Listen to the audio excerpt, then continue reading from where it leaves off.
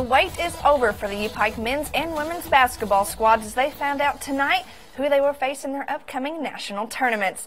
The women are headed to Montana as they picked up a 6th seed in the tournament to tip with 3-seeded Lyon College out of Arkansas next Thursday at 11 a.m. in Billings, Montana. They're coming off their best season yet, finishing in the Final Four of the national tournament last season, and they only lost one senior, but a new coaching staff is leading the way this season, and we caught up with head coach Clifton Williams and some of the women to talk about their business trip to Montana.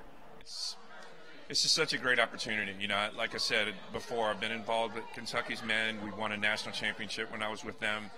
Been to the Elite Eight with Florida State. You know, now as an opportunity as a head coach to work with such a great group of young women who had to work really hard and push through some adversity this year with all the coaching changes that we've had, says a lot about their character and their determination. You know, I'm just really not trying to screw it up at this point. I'm just trying to, you know, help them to be the best that they can be.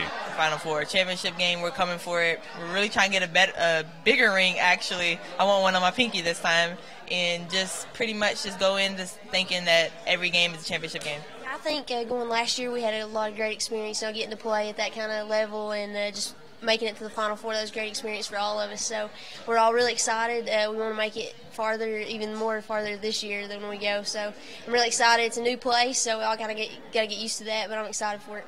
We expect to get back to the Final Four, but even more so, we want to advance further. We really want a ring, and no matter who the coach is, you know, he's adapted to us, we've adapted to him, and we're ready to get that ring. On the men's side of things, they're headed to Kansas City, Missouri. The Bears picked up a 3-seed ranking and will face 6-seeded Grandview out of Iowa next Thursday at 10 a.m. in the NAIA National Tournament. The Bears are making their 5th consecutive appearance and making their 11th trip overall to the big show. Head coach Kelly Wells and his Bears are excited to take the court in Kansas City.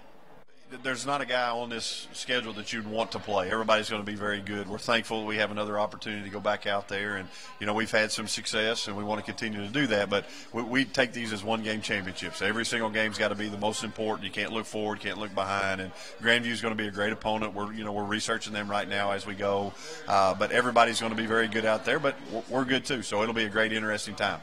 First game is to not underestimate anybody, to play every game like it's our last. I mean, any team wants to finish first. You know, that last team is in a championship game. But like I said, we got to take it one game at a time. Oh man, I'm really excited for the national tournament, and I mean, I don't really know what to expect, but I'm just going to see how it goes, and hopefully we play as long as we can. You know, the last 3 times I had a lot of experience, obviously, going to the national tournament. We always had some good runs, and then we had some times that we went and lost first round. So hopefully just keep this momentum going that we've had from the Mid-South and, you know, just have fun and just make memories.